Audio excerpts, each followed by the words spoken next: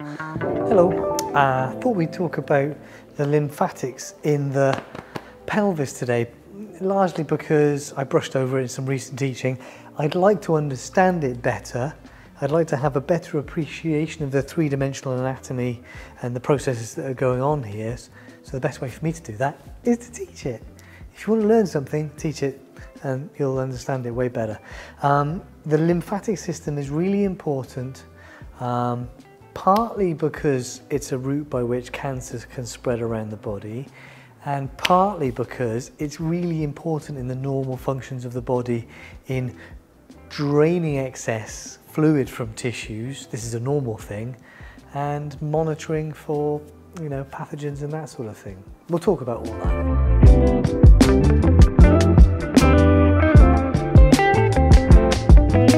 I'm going to use some plasticine to add some lymph nodes to the model because they often aren't shown, and they're often difficult to find in the cadaver as well. Okay, lymphatics, right? So we're collecting fluid from tissues because capillary beds tend to be leaky. Fluid leaks into tissues. That fluid needs to be collected by the lymphatic system and returned to the cardiovascular system, which largely happens up here in this venous angle. Otherwise, the tissues retain that fluid and we get fluid building up in tissues, we get oedema. And if we're talking about the pelvis, the general flow of lymph is from the lower limbs to the pelvis, to the abdomen, to a couple of structures which I'm sure we've talked about before, the cisterna chyli in the abdomen, and then the thoracic duct that runs through the thorax to drain the lymph up here. But if you remember that general direction of flow, that's a really good start as to what's happening, because this is a one-way flow of lymph. Lymph is it's mostly water. It's got some proteins in there. It's got cellular debris. The reason it's interesting in cancer spread is because the lymphatic vessels in the tissues have little flap valves in them which are actually big enough for cells to move into. It's much easier for a metastatic cancer cell to pass in there and spread through the body than it is to erode into a blood vessel and get into the blood. That said, we see lymph nodes around the body. So these are lymphatic vessels around here.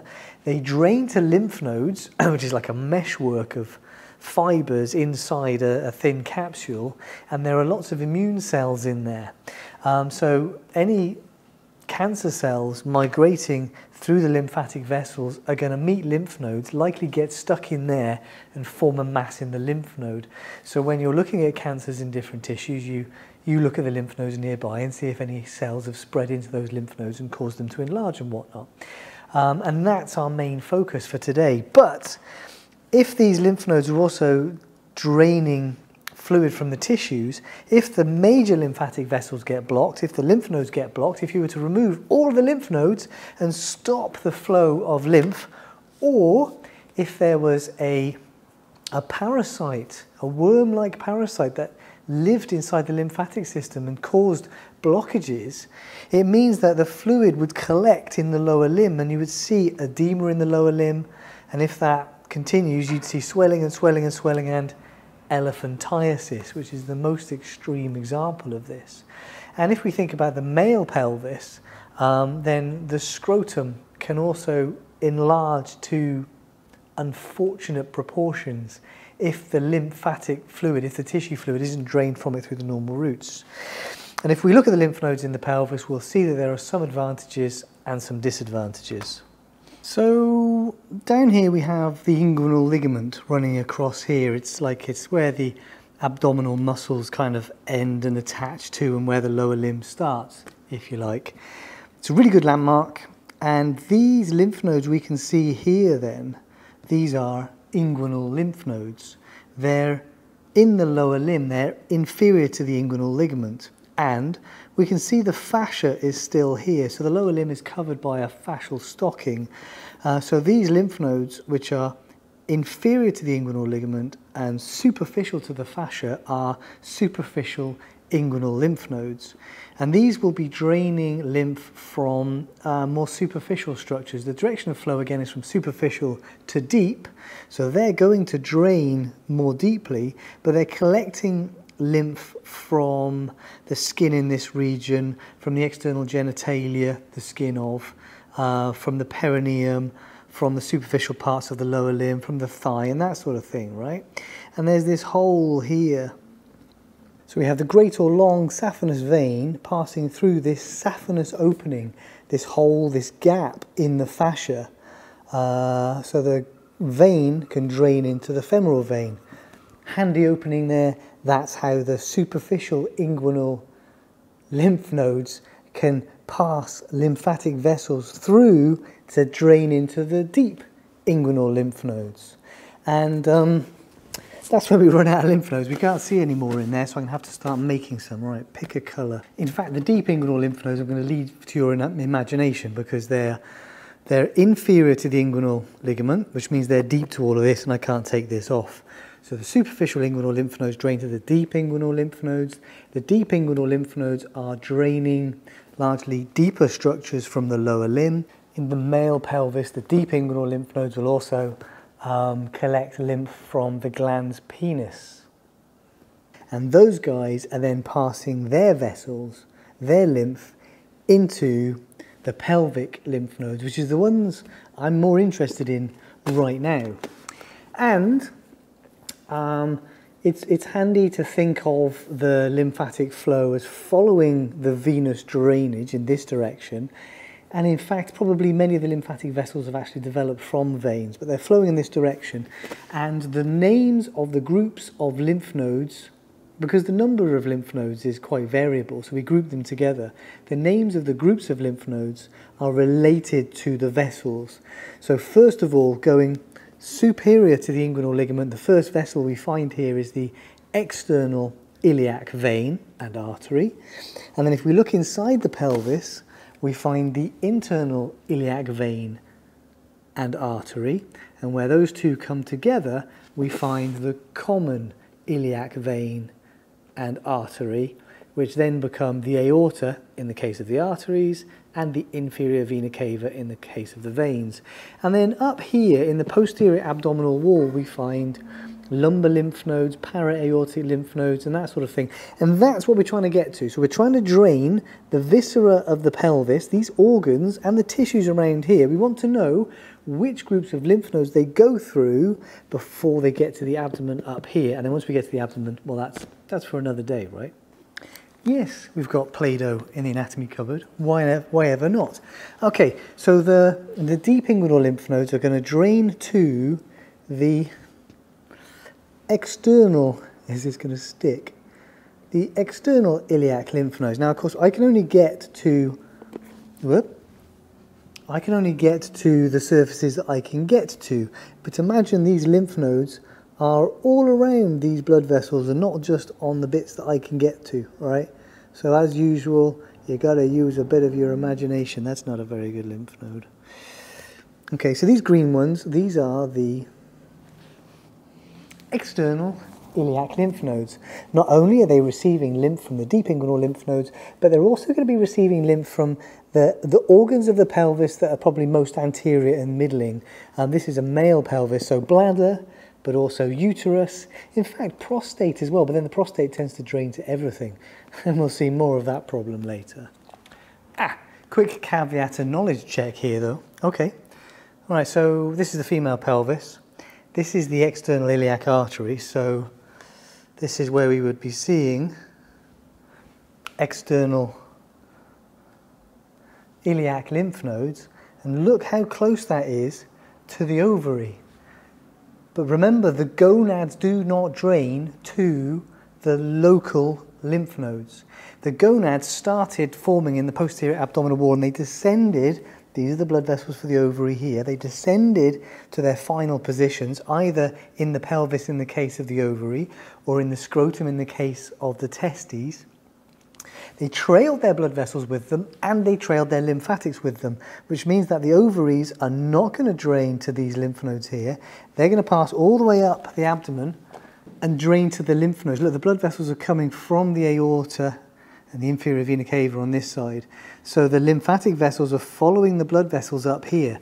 The ovary will drain its lymph to lymph nodes beside the aorta, para-aortic lymph nodes and that sort of thing, up in the abdomen, not to external inguinal lymph nodes. Okay? Same for the testes. I know I say this a lot, but students keep getting it wrong in exams, and it's important. Okay, and then we have, all right, in there, you can see the internal iliac artery and vein, but when the internal iliac artery goes in here, it divides and gives an anterior trunk and a posterior trunk straight away. The posterior trunk is going to go to the gluteal region, and the anterior trunk is going to go anteriorly to the structures in the pelvis. And we see lymph nodes collecting around here. So these would be internal iliac lymph nodes, kind of collecting around these vessels. Is purple okay? Purple's kind of a cool colour, right? And again, you've got to imagine in 3D, you've got to... my fingers are stickier than the model is. Oh lordy. I always have such great ideas, don't I? This is another group of lymph nodes, you know, variable in number and that sort of thing, dotted around the blood vessels. And the internal iliac lymph nodes will be draining lymph, draining fluid from tissues inside the pelvis, you know, organs that are probably more inferior and deeper. Right, now back here we've got the sigmoid colon and the rectum, and posterior to the bladder, you know, so the rectum's descending and becoming the anal canal and things like that. And posterior to that, we've got the sacrum, right, the last part of the spinal cord, that curve there, and we have these median sacral vessels. We can see the arterial versions. And back here, way back in the posterior pelvis, we have these sacral lymph nodes. This group of sacral lymph nodes, very posterior, again very deep, probably draining the more posterior structures, the lower part of the rectum, the upper part of the anal canal. Do you remember why? And then these sacral lymph nodes are going to drain to these internal iliac lymph nodes. So you may well just read that the inferior part of the rectum, the lower part of the rectum, drains to the internal iliac lymph nodes, which is fine. It's just the same. And we'll come back to that. But just like the gonads started up here and they descend, the gastrointestinal tract is receiving its blood supply from these arterial branches, and the lymphatic vessels are following the blood supply back to lymph nodes collected around the aorta at these points. So the upper part of the rectum is part of the hindgut. It's receiving blood supply from the inferior mesenteric artery. It's draining its blood through the inferior mesenteric vein, which is going up to the portal vein in the liver. So the lymphatics from the upper part of the rectum is actually draining, like the rest of the hindgut, to lymph nodes in the abdomen. But it's the inferior part of the rectum, the lower part, that is, you know, it's more pelvic, and it's draining its lymph to these lymph nodes down here, maybe the sacral lymph nodes, certainly to the internal iliac lymph nodes and onwards. And the anal canal is similar. The upper part of the anal canal is pelvic, so draining its lymph through the same route. But the inferior part of the anal canal is more skin, it's more external, so that will likely drain its lymph to the superficial inguinal lymph nodes, because we said those were draining the skin from out here. Do you remember? Okay, so the internal and external iliac lymph nodes then drain their lymph to, what's this colour like? To a group of common iliac lymph nodes dotted around the common iliac vessels. That's quite good blue. So, again, think in 3D, and of course I'm just trying to get these to stick wherever they will stick, which is not there. Go on, stick. So we're there, we've done it. We've talked about superficial and deep inguinal lymph nodes, inferior to the inguinal ligament, draining lymph from the perineum, the skin of the lower limb, the deep lower limb, and that sort of thing. The lymph from those then passes to the external iliac lymph node group. And then we see that in the pelvis we have an internal iliac lymph node group, and the kind of the more posterior and inferior viscera are probably draining their lymph to sacral lymph nodes and then to the internal iliac lymph node group, whereas the more anterior and maybe superior viscera are draining their lymph to the external iliac lymph node group. Then all of those lymph nodes are draining their lymph to the common iliac lymph node group, and remember this is happening on both sides, and then that lymph is being passed on to para-aortic lymph nodes, and we're in the abdomen and we're off, we're away, we're joining with all the other lymph nodes and moving up to the cisterna, chyli and the thoracic duct. I would say that's nice and neat, but it's already not nice and neat, but there's more to it. So this is the trick. What happens in reality is that all of these lymph nodes tend to be very interconnected in most people, meaning that predicting where an organ is going to drain its lymph node to, which lymph node group, is really, really difficult. For example, if we take the prostate gland, which is actually, whoa, if I tip this over, we're just going to lose all our lymph nodes, but it's down there, then the prostate gland drains its lymph to all of these lymph node groups, as in external iliac, internal iliac, and sacral lymph node groups, and then on from there. So they're all heavily interconnected. There is an advantage to this, and that is if you were to remove some of these lymph nodes for any reason, but for example, cancer had metastasized in there, if you were to remove those lymph nodes, there are enough interconnections that the flow of lymph from the lower limbs and the pelvis should continue to the abdomen unimpeded. The disadvantage is that if cancer cells move into the lymphatics in the pelvis, they could go any which way.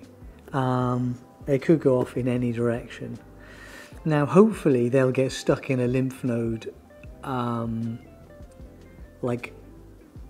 the disease gets diagnosed, and then you can treat it before. As in, they get stuck in a lymph node before they pass on anywhere else. But that's kind of the complexity and the difficulty. I think, you know, the layout, the groups of lymph nodes is quite nice and quite neat. That's okay. But that complexity of everything linking together is a little bit of a whir. Anyway, okay. I understand it better now, and I understand it better in 3D now, having put all these bits of plasticine onto my model. I wish I could kind of leave them there permanently now, but hey, you've got to get all the other stuff in. Okay, right. The lymphatic drainage of the pelvis. See you next week.